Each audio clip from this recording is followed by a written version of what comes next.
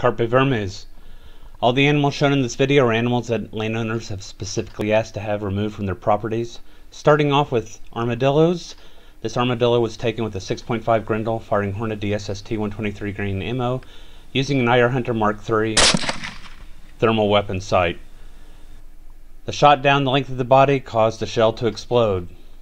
This next armadillo was taken using 6.5 Grendel Federal Burger OTM 130 grain ammo at about 100 yards. It was a transverse shot through the shell, just as lethal, but not nearly the damage. Next come a couple of skunks. I don't like hunting skunks. They make for terrible trophy pictures. I'm hunting with my buddy Roy. Roy's going to be taking the opening shot here. We're both lined up watching the skunk. 3, 2, 1. And he blows it off the ground. We both figured it's probably dead, but then it starts to move a little bit, and I'll take the follow-up shot here. Nope. And surprisingly, even after that, it moved again, so Roy decided to put one more shot into it. Here's the same sequence of events through Roy's Pulsar Trail XQ38. There he's blown the skunk into the air. This will be my follow-up shot.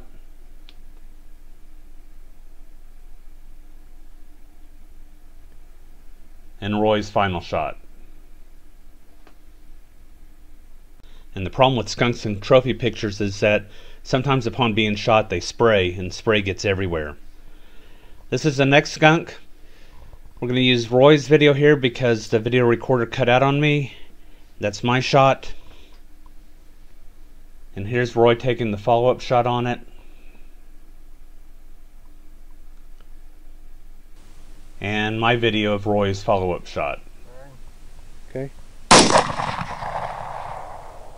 And after stepping in the spray of the first skunk, this trophy picture was taken from much further away.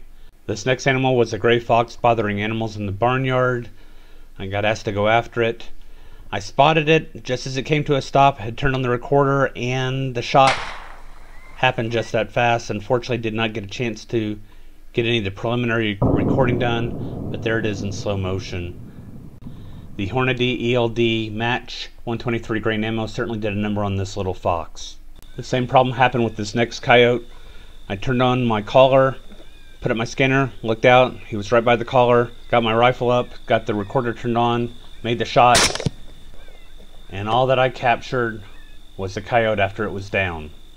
At 54 yards, the Hornady SST 123 grain ammo tore a huge hole in his shoulder, but he was still alive, and I had to finish him off with a coup de grace from my pistol.